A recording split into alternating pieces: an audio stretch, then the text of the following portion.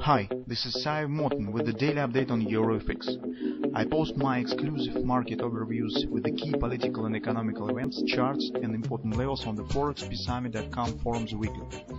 This short video is a response to rapidly changing situation on the currency markets and should help you to stay on top of the game and be profitable.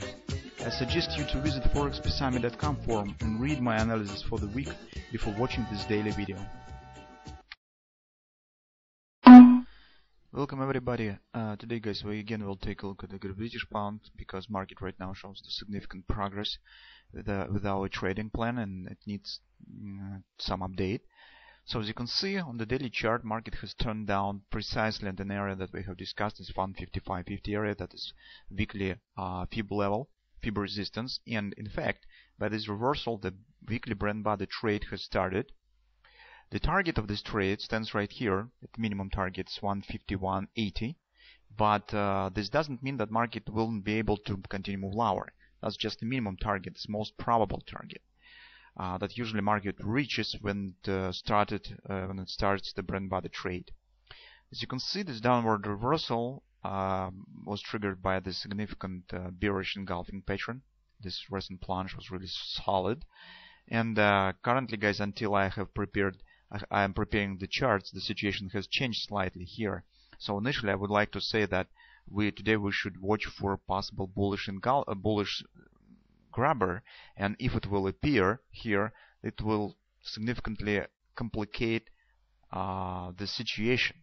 But right now, as you can see, the market has dropped even further, and currently this candle looks not as awful as it was.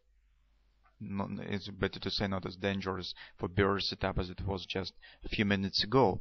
So when it was the bullish candle, the white candle, it shows like the possibility for the bullish engulfing, and that could lead to postponing or even canceling of this setup. Although I personally do not think that this really could happen, because the weekly setup in general is stronger than any daily setup. But still, it could become the factor that could significantly complicate the overall situation.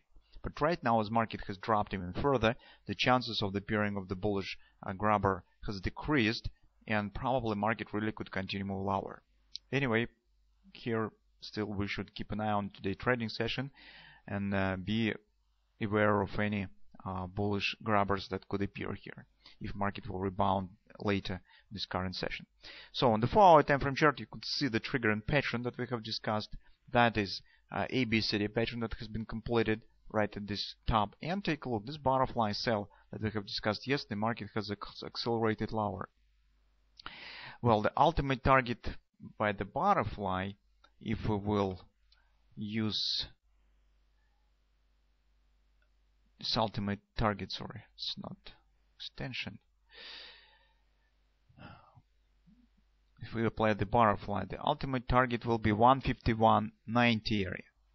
So as you know, the ultimate target of the butterfly is the extension in a direction of the butterfly. Since butterfly is reversal, then it should be counted down.